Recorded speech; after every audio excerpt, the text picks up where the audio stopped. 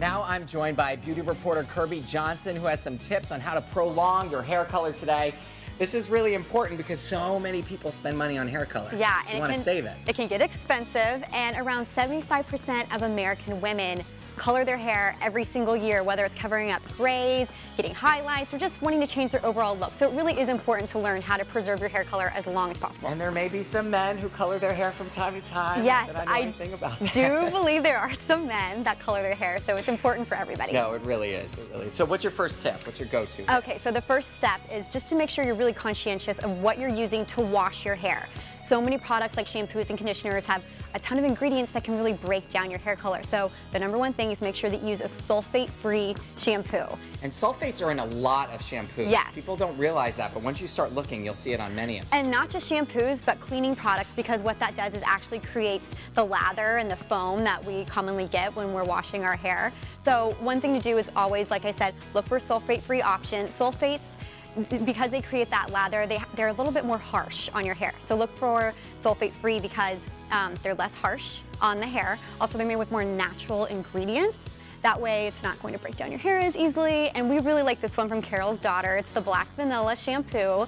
It smells great, it's sulfate-free, but also it has a lot of moisturizing components as well. I think we've been trained to think that it needs to lather to clean your hair, but that's not the case. No, definitely. It's kind of a gimmick. It's kind of a foo-foo component of washing your hair. So it's still going to clean your hair, but it's not going to strip it of the color as quickly. Right, and now moisturizing is really important too. Definitely. There are approximately 5,000 chemicals in hair dye. Wow. Okay.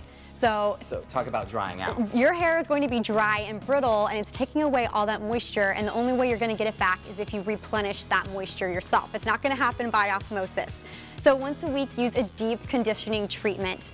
We really like this one from Kerastase. Kerastase is a brand that I find synonymous with happy, healthy hair. And deep conditioning treatments, what they do is they basically give your hair a tall glass of water.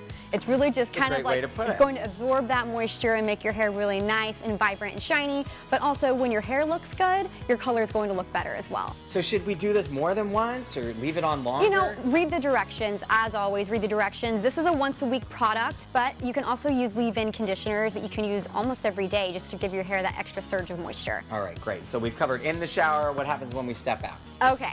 So every woman I know has used a hairdryer or a curling wand or a straightening iron.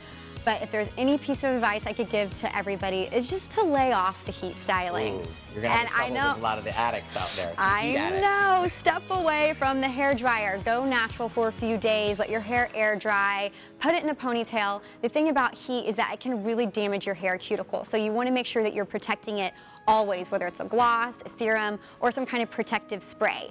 Look for products that have glycerin in them as well. What glycerin does, it's kind of like a barrier and a shield. So when you do use that straightening iron or wand or whatever, it's going to make sure that your hair cuticle is protected and it's not going to break down the colors easily. Your hair is going to look a lot more smooth as well. What product do you love to use? Okay, so we love Goldwell. Goldwell, this is a serum or a spray that you can spray on damp hair or dry hair, but it has glycerin, but also raspberry seed oil. So it kind of sounds luxurious, but what that does is it actually makes your hair look a lot more vibrant. All right, I bet you it smells great too. It does, it smells amazing. Okay, any parting tips? Yes, after you get your hair colored, without fail, do not wash it for 48 hours. Really? This will just help the hair color to set, and it won't, strip the hair of when you use shampoo and conditioner. And also, try to wash your hair every other day. Even the water that we use to bathe with and wash our hair can be harsh on it. So you can also look into water filtration systems too if need be. Okay, thanks so much, Kirbie. Thank hair you, Matthew. around the world will look better today. Yes, everybody's hair, more vibrant. All right, thanks so much.